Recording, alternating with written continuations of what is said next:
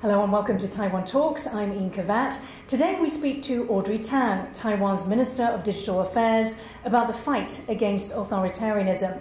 Taiwan is partnering with fellow e-powerhouse Lithuania. And in the second half of our show, we take a look at how disinformation deliberately and covertly spread is obscuring the truth and harming democracy. My special guest today is Audrey Tang, MODA, Ministry of Digital Affairs Minister, former Minister without portfolio and former hacker. Minister Tang, a warm welcome to the show. Still a hacktivist. Okay. But first, every year on January 13th, Lithuanians light candles at home and gather around bonfires near the Vilnius TV tower and on Independence Square near the Parliament building. On this day, 32 years ago, 14 civilians died trying to defend Lithuania's independence from the Soviet Union. Known as Defenders of Freedom, thousands formed human barricades around Lithuanian state institutions while they were attacked by Soviet tanks. That was footage from 1991 when Mikhail Gorbachev sent Soviet troops to take over Lithuania's state broadcaster at Vilnius TV tower. It was only 10 months following the country's declaration of independence from the Soviet Union, the first ex-Soviet state to do so. Minister Tang, so this was your first overseas trip as Minister of your new ministry. You attended the country's Day of Defenders of Freedom, which of course has incredible significance for Lithuanians. Can you tell me how it resonated for you as a Taiwanese? Yeah, definitely. So just like us, they were facing overwhelming odds at the time. But the ideas of societal resilience, that is to say nonviolent resistance, coupled with communication technology, they were defending the TV tower. There was real-time satellite coverage that took the image, the video we just saw into the living rooms of the world. And so because of that, the world over supported them in their resistance. So I would say that it really resonated with our own experience in setting up communication resilience for Taiwan. That sort of record of history, isn't it, enabled by technology. Now you spoke, whilst you were in Lithuania, at Free Digital Democracy Dialogue event about how democracy itself was, in the past, a radical experiment. Yes. I mean, I think this is fascinating. In this concept, you acknowledge that democracy doesn't just fall from the sky, that you actually have to work hard for it. And freedom is never free. Yeah. And we have to, of course, keep innovating to make sure that democracy resonates with not just our people, but also with democracy network. That is to say, people who believe in democracy and now connected through digital means, so that we're, in a sense, neighbors, even not on a geopolitical sense, but on the cyberspace, we joined by shared values. And yet there is propaganda, of course, from the people who oppose democracy, from authoritarianism, that democracy is failing. Yeah, a couple of years ago, we heard many ideas such as only authoritarianism, top-down social control is able to overcome the pandemic. Of course, nowadays we know it's not a fact, but it's been the kind of rhetoric we've been hearing for quite some time now from Taiwan. So I think our work, along with Lithuania and many others in the democracy network, is to show that democracy can deliver even better than authoritarian models. And I think the experience of the West in terms of turning the corner on the pandemic has shown that. Exactly. In terms of the innovation of the vaccines themselves. So you are the first ever Taiwan digital minister. Yes. Could you tell us a little bit about MODA and also how the National Institute of Cybersecurity also fits into that? Sure. So the MODA's call is to enhance the digital resilience for all. By resilience, we mean, for example, communication resilience that enables us to still communicate over satellite, even when our submarine cables are cut by large earthquakes, natural or unnatural, or the societal resilience, making sure that the journalists get a fair coverage as well as a reasonable pay from beyond the global multinational social media companies to ensure that they co-prosper instead of just the global multinational companies dominating social media, taking away the journalists. And that dialogue platform is also our purview. And also on the National Institute of Cybersecurity, or NICE, our role is to ensure that all the governmental agencies, critical infrastructure, and so on, upgrade to the latest versions of the cybersecurity strategic system, including the zero trust architecture and also the T-road for data exchange. Can you tell us a little bit about the kind of attacks, maybe the cyber attacks that Taiwan is experiencing, you know, even on a daily basis? Yeah. So before we even formed as a new ministry last August, early August, there was a military drill, if you remember, following the U.S. Speaker Nancy Pelosi's visit. And it's not just a military drill, it's also a cyber drill. We have seen, for example, the Ministry of Foreign Affairs, the President's Office, National Defense Ministry's websites being disrupted, the height of which in a single day, 23 more times than the previous peak of the denial of service. Now, just to keep a website busy, like keep dialing to keep a telephone line busy, doesn't do by itself much. But when coupled with disinformation, with harmful information that says, oh, we've taken over this ministry and that ministry, it has an amplifying effect. So both cyber attacks in terms of denial of service and also information manipulation combine in a hybrid way. And that is what we face on a daily basis. It's basically a multi-pronged approach to destabilize our trust in democratic institutions. And specifically in the Taiwanese government, loss of confidence and trust, as well as then also maybe disinformation. Exactly, they feed into one another. And you attended the Day of the Defenders of Freedom with Zigimantas Pavilionis. He actually visited Taiwan last year, and I thought that one of the things that he said in his speech in Taipei was very interesting. He said that the biggest provocation to tyrants and to autocrats is weakness. Now, this was in response, of course, to his own country's history, Lithuania, which Russia had continually told, don't provoke us by, you know, arming yourself. Don't provoke us by getting close to the US. Now, China, of course, also has this narrative, continually warns Taiwan not to provoke China. Can you explain some of the narratives that China uses against Taiwan? Well, as I've told BBC Hard Talk, I think strategic clarity is not escalation. We're certainly not the escalating party.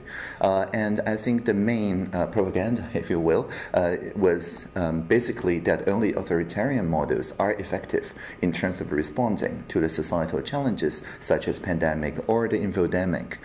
So I think the best counter move for us is not escalation, but to simply prove that democracy can deliver, and sometimes better when it comes to large societal challenges. Thank you, Minister.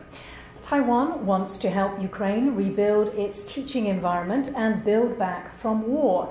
Grono High School in the western city of Lviv received laptops, tablets and power generators. It was a collaboration between Taiwan's government, PC maker ASA and Ukrainian Catholic University. More Ukrainian schools and kindergartens will receive donations in the next phase. The project aims to help the country build resilience through digital learning and make schools centres for national revitalisation. There were images there of Ukraine's schools in places like Irpin and Borodianka. Minister, this Taiwan can help free the future partnership between Taiwan and Ukraine. Tell us more about this project. Certainly. So I talked to the Ministry of Economy and Innovation, Armonete, in Lithuania, and she believes that Taiwan can really help to provide, jointly with Lithuania, a digital layer when it comes to digital education. Certainly in Taiwan, starting last year, all our school children have tablets when they learn their really anything, right, in school. This provides not just resilience on connectivity, but also makes what was used to be literacy, that is the consuming standardized material, into competence, that is to say students can co-create with each other, with the tablets or the notebook when they get older, as a co-creation device. Now, because we have plenty of experience building that kind of education systems on a digital layer, we really want to help Ukraine, and I think Lithuania is a great partner in this because they are closer to Ukraine and also understands their actual needs on the ground. Can you tell us more about how this can also be sort of the national revitalization, the children, the next generation. Yeah, certainly. So when the children are competent in terms of co-creation, they naturally get access to a wider global digital economy. That is to say, their work, even when their homeland is still under reconstruction, is not limited to the physical neighborhood, but rather has the potential to extend to a global neighborhood that shares the same democratic values. So whether they're interested in design or coding or really anything that can be delivered over the internet, means that they can still earn a living when they finish education with the global economy. Thank you, Minister. Now, back to Lithuania. The Baltic country and Taiwan are expected to sign an agreement to develop chip technology and bolster Lithuania's semiconductor industry. The project between Lithuania's Teltonika IoT Group and Taiwan's Industrial Technology Research Institute could see the co-founding of a new chip fab. It's part of a deal announced in November 2022 and a Taiwanese investment in Lithuania's chip industry worth $10 million. Taiwan's government says its aims are to strengthen the resilience of the democratic supply chain in the face of coercion by autocracies. Earlier this year, Taiwan launched a $200 million equity investment fund and a $1 billion loan facility for Lithuania and other Central and Eastern European countries. Minister, now, whilst we are not going to focus on the chips,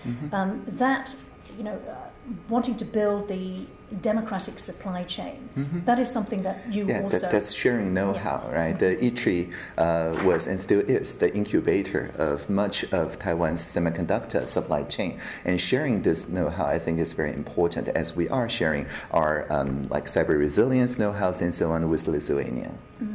Let's talk about the satellite technology. Okay, sure.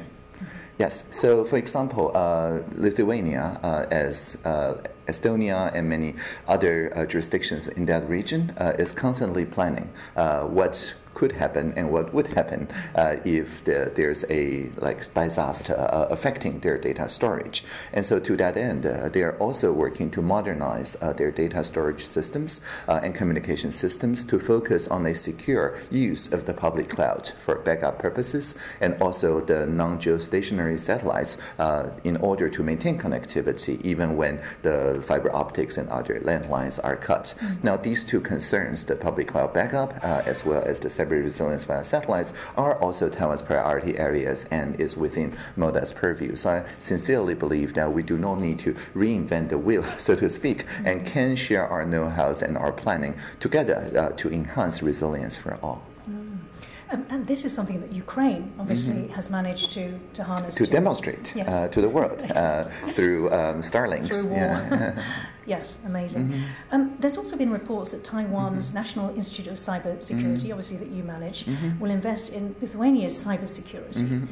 Can you tell us about this investment? Sure. So as a chair of NICE, we have recently in our board meeting discussed our ways to invest with countries that have signed the DFI, the Declaration for the Future of the Internet, along with Taiwan. So along with the US, Ukraine, Lithuania, and so on, they're all DFI signing countries. And these countries share the same values when it comes to democratic resilience, and some of them are also in the front line, so to speak, and have to plan their cyber defense for the worst, right? So to these democracies, we say that first, the NICE, when they're doing the research on awareness, on cyber resilience, on counter disinformation, and so on. It's not that we're going to tell them how to use those technology, but we can share some of the research and development with them. And they also have their own research and development capabilities. So once they learn something in terms of cyber resilience, they can also feedback. So this is our goal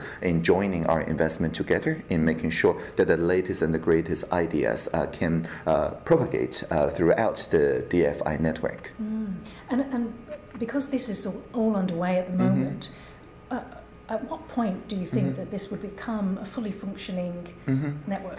Yeah, so it's expected that later this year, the startups and the unicorns, fintech and so on, and also cybersecurity related companies from Lithuania would visit us here in Taipei to suss out the details. And also we're looking forward to more MOUs signed, maybe on paper, maybe electronically, between our ministry or NICE or the Democracy Network with our Lithuanian counterparts. So more news in a couple months.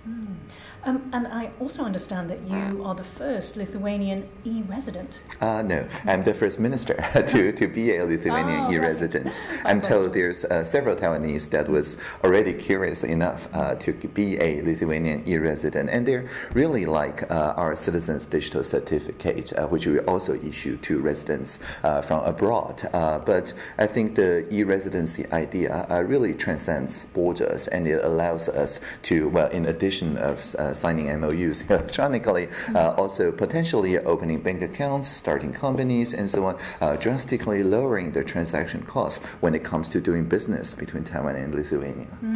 And which services do you think you will make use of? Well, maybe not starting a company because I'm still a public servant, but simply signing documents because previously we have in Taiwan pretty good electronic signing capabilities. All my official documents and so on could be electronically signed. And in Lithuania too, their tax filing for personal tax, just like Taiwan, also just take a couple of minutes.